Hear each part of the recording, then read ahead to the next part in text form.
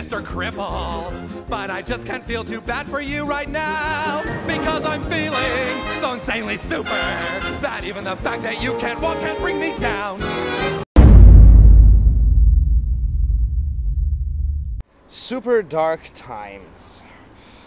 Well, I gotta admit, after seeing the trailer, I was really expecting a lot more from this one. But it was an alright film. It really, it was good, but, barely still good. It wasn't, the most amazing shit I've ever seen in my life, but it does still qualify as a good movie. The thing is, you honestly are starting to notice by the movies that are coming out these days, with it also, that Stranger Things certainly had an impact on the film world, because we are getting a lot, and I mean a lot, of coming-of-age stories going on here. And this was also one of them, a little coming-of-age horror story. It is about 4 friends who live a regular teenage life, and then, in the end, something terrible happens while they're just kidding around.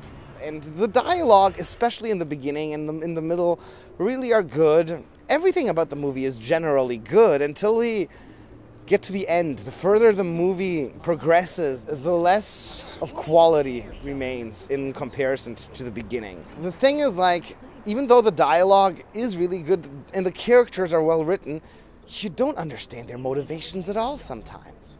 Why is our main character such a paranoid little pussy?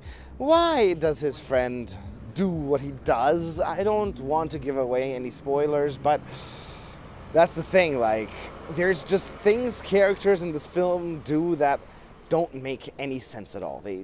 It's just you ask yourself, why is this person acting this way? Why is this person doing this? And why is this person doing that?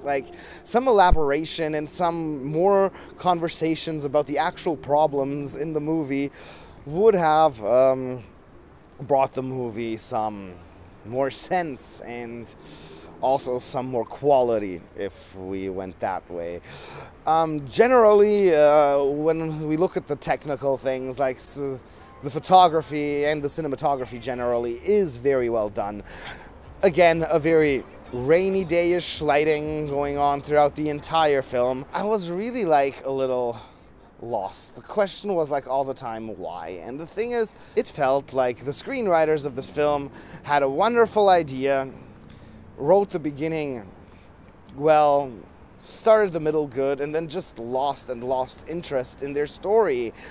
And it somehow feels like that all of a sudden they wanted to get the script done as fast as it could, and in the end they just didn't feel like it anymore, or they had to get their story done in time, and they just dropped it and said, hey, we're gonna finish up this movie quickly so we have a quick release. And that's a little why I am so disappointed.